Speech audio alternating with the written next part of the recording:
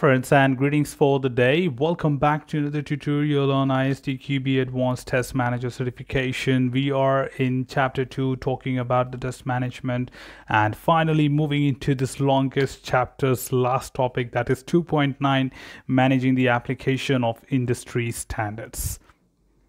As a part of this tutorial, we will be mainly insisting and understanding more about the industry standards which can be relevant to testing and being made use of that, because there are several standards which we have been learning about since foundation. In both the foundation as well as advanced level syllabuses, you do have references which are made to number of standards like ISO, IEEE and all. So being aware of all these standards as a test manager, it is very crucial, because a test manager basically gets aware of what kind of standards the project is going to make use of, and these standards can be related to many things within your project. It could be associated with your templates, it could be helpful in deriving the test cases, or it could be possible to determine some of the validation rules from the standards or limitations and tolerances for the safety critical devices. So there are a lot of different number of factors which can be considered in order to determine that what standards are applicable. And there are many of them which are dependent on certain factors as well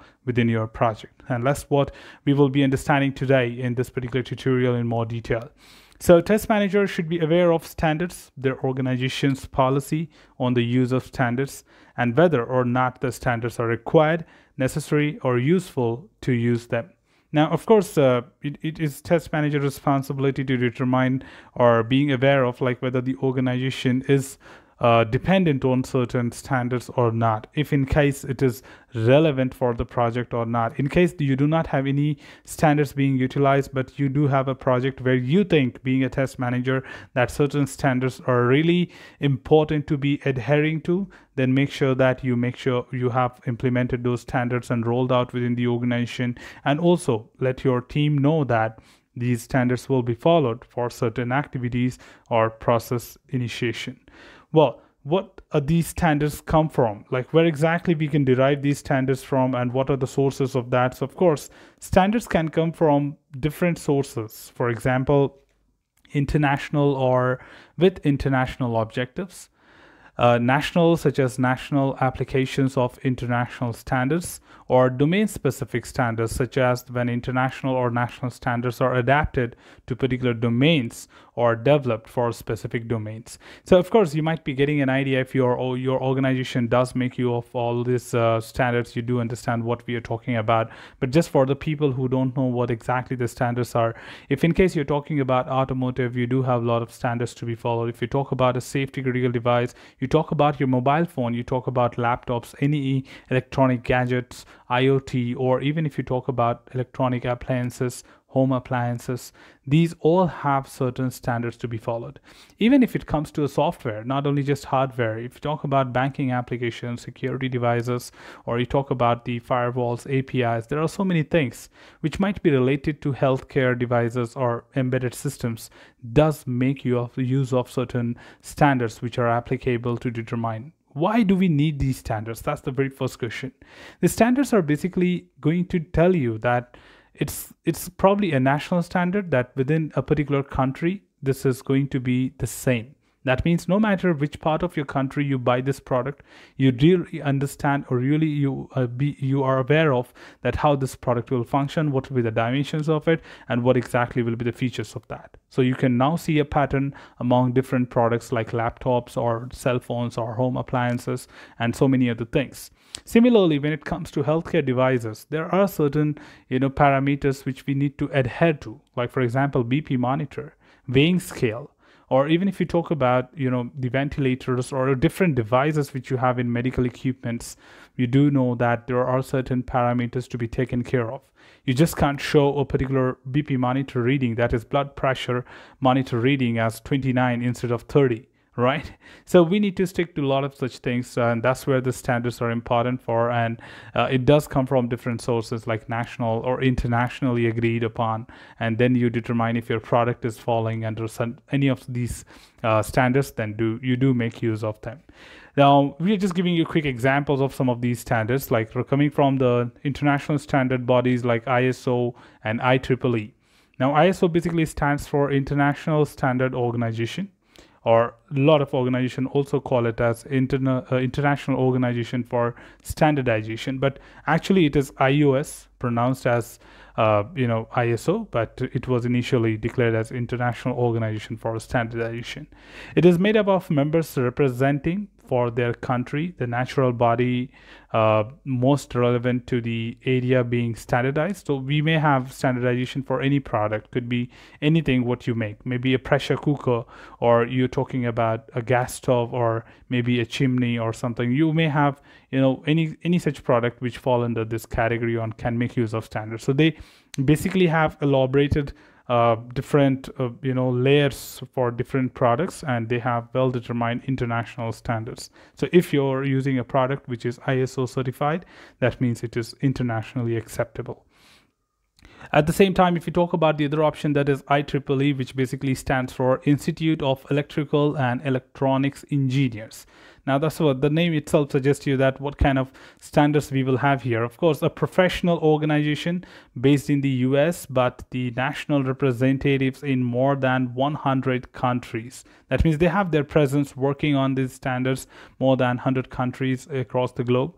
And this organization has proposed a number of standards that are useful for software testers specifically. So if you remember from your foundation level, in fact in advanced syllabus, you would find that a lot of templates for test plan, test cases, test execution logs, or defect report, test execution report, you will find a standard template available at IEEE 829. And you can always go online and refer to their official website to see that what is the standard template as per IEEE. So I'm referring to one of the common standard, that is 829, and second is 1028, which helps you to assist you with the test related documentation and processes. So that's a few of the things which you need to take care of, but that's not all. Of course, we do have more. To further continue and talk about more of these standards, of course, many countries have their own national standards as well. Like in case you're talking about India, you have ISI, that is Indian Institute of Standardization, but again, notated as ISI, but pronounced as Indian Institute of Standardization. We have BIS, which is Bureau of Indian Standards. So, these are specific to the country. Similarly, many countries have their own national standards. Some of these standards are useful for software testing as well. One example is the UK standard, that is BS 79252, which is business standards, and that provides information related to many of the test design techniques described in the advanced level certification of test analyst and technical test analyst. We don't have techniques in test manager. That's the reason they're referring it to, but few of them right from the foundation. Some standards are specific to particular domains, like, it's not about the process, it's not about the template, it's about domain, like automobile, automotive, or you talk about elevators, or you talk about banking, you talk about medical electronics. These are domain specific. Or even if you talk about aviations, the aircrafts, they are domain specific standards. That means Boeing 787 has to follow a certain standard no matter what type of model I'm making, or what kind of aircraft I'm making, what kind of interior I have. But when it comes to the technical configurations and technical standards of the aircraft, it has to follow the domain specific standards. So that it's just not that the way you want it, you can create a 787 model of Boeing. So Boeing internally has different models of their aircraft, and they have all the models to be followed through that standards. So these are the things which we are trying to understand about from the domain, and some of these standards have implications for software testing, software quality, and software development. For example, in avionics domain, the US Federal Aviation Administration standard, that is DO178B, it is EU equivalent ED12B, applies to software used in civil aircrafts.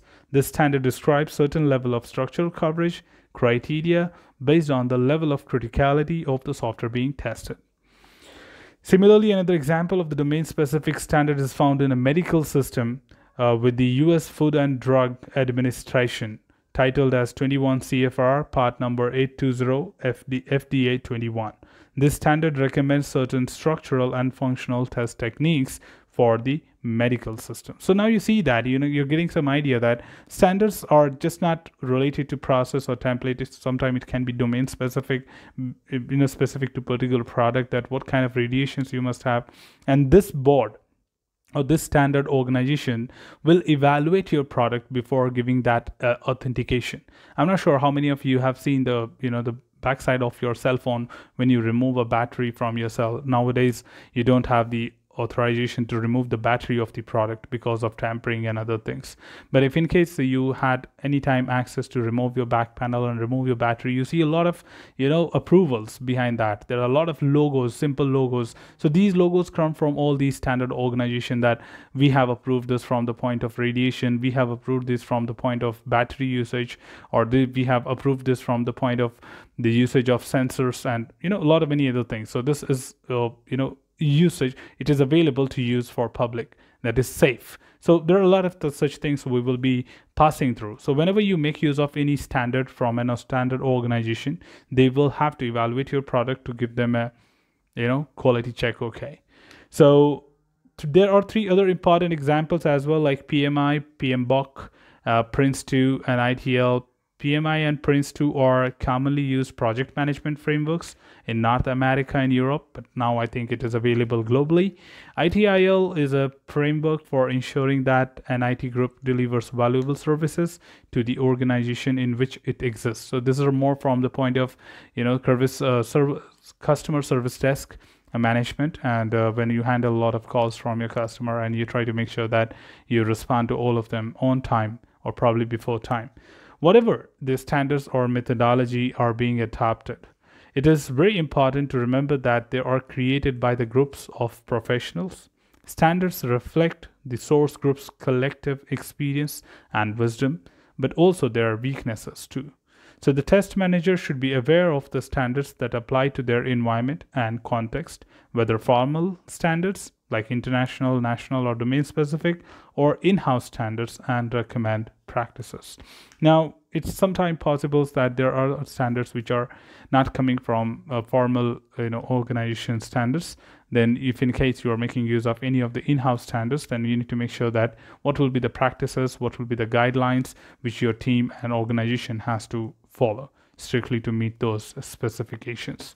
Anyways, that was a quick topic to talk about standards, and yes, you will be expecting at least a question from this particular chapter as well, but this question will be quite straightforward, not a scenario based specific. That means they won't give you a scenario, rather they will just ask you about a few of these standards, that what exactly this standard is applicable for.